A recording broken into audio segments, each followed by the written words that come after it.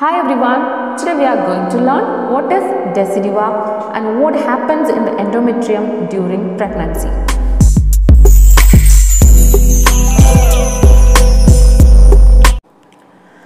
Decidua is a name given to the uterine endometrium during pregnancy. That is, Decidua is a modified layer of endometrium. Before going into the topic, let me explain the layers of uterus in a non-pregnancy stage and in a pregnancy stage. As we all know that uterus is an important part of reproductive system in which the fetus grows and develops. In a non-pregnant uterus consists of three layers. The outer layer is perimetrium, it's a protective layer. The second layer is myometrium, and this is the muscular layer, and the third layer is endometrium. The endometrium has two layers, that is basal layer and functional layer. The endometrium, that is functional layer of endometrium, shed during menstruation, and this is about a non-gravid uterus or a non-pregnant uterus. Now let's see the layers of pregnant uterus. The same like non-gravid uterus, pregnant uterus also has three layers, that is the outer protective perimetrium, middle muscular myometrium, and the inner layer is endometrium. But the difference is, during pregnancy the structure of endometrium changes. As the structure changes, the name also changes from endometrium to Decidua. That is, the name which is given to the endometrium during pregnancy is known as Decidua. And here we will see how the structure of endometrium changes or why it happens. As we all know that from the time of conception or from the time of fertilization, hormone levels will increase, especially the hormones like estrogen and progesterone level increases in a woman's body. So due to the activity of these hormones, that is due to the activity of estrogen and progesterone, it stimulates the growth of endometrium and it stimulates the secretory activity of endometrium and it increases the vascularity or size of the blood vessels, and also the stromal cells of functional layer got enlarged.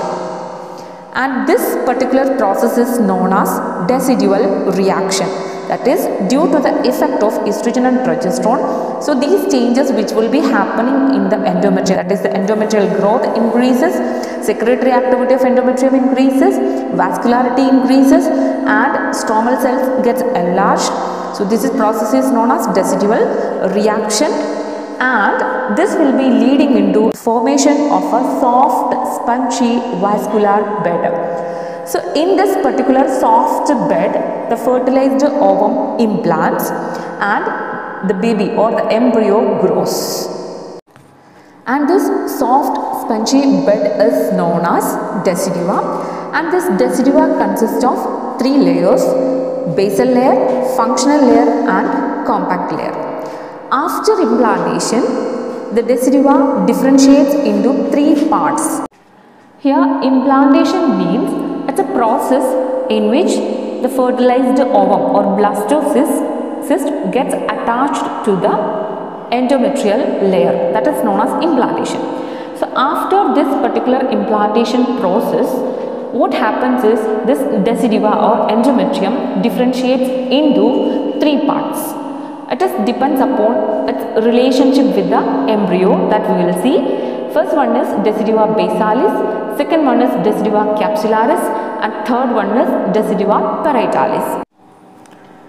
In this diagram you can see a pregnant uterus, that is uterus, it carries a baby or embryo, and here in this diagram you can see the outermost layer, that is this blackish shade. This you can see that is known as perimetrium. This is the outermost protective covering layer.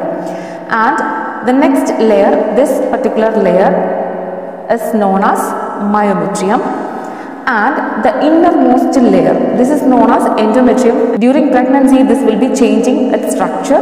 That's why this is known as Decidua. Pink lining is known as Decidua.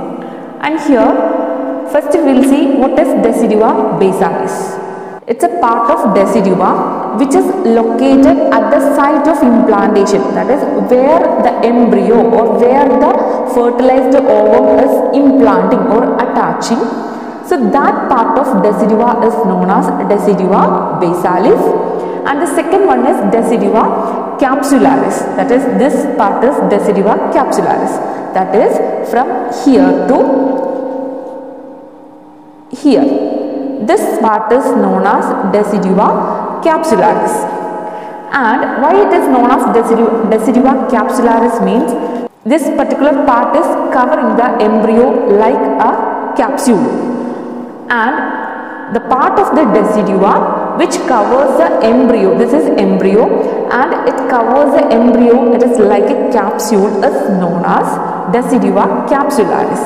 And the third portion is Decidua parietalis, that is part of the Decidua which covers the uterine cavity outside the site of implantation. As this embryo enlarges, the Decidua capsularis becomes stretched and smooth. Eventually or gradually, this Decidua capsularis merges with the Decidua parietalis. Next we will see the functions of Decidua. So Decidua, it provides a good nidus for implantation. Decidua provides nutrition for the growing embryo in the early stage of pregnancy, and also it takes part in the formation of basal plate of placenta. Good decidual reaction always gives a positive outcome of pregnancy, and a poor decidual reaction leads to negative outcomes like miscarriages, IUGR, etc. And this is about Decidua, its parts and its functions. Hope you understand the topic. If you found this video useful, please do like, share and subscribe. Thanks for watching.